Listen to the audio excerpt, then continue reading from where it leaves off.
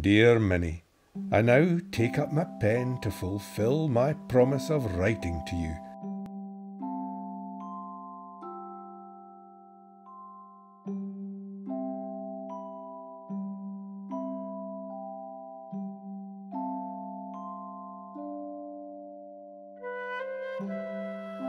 I first read them in 2005 and did not know what to do with them because they are intimate, private letters, and also because it's one-sided.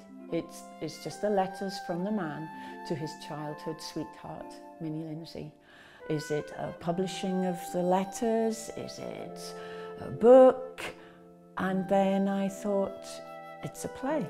We learn what it is to be a gold prospector at the beginning of the 20th century in the Canadian gold rush. Great hardship, but also intense homesickness, intense homesickness.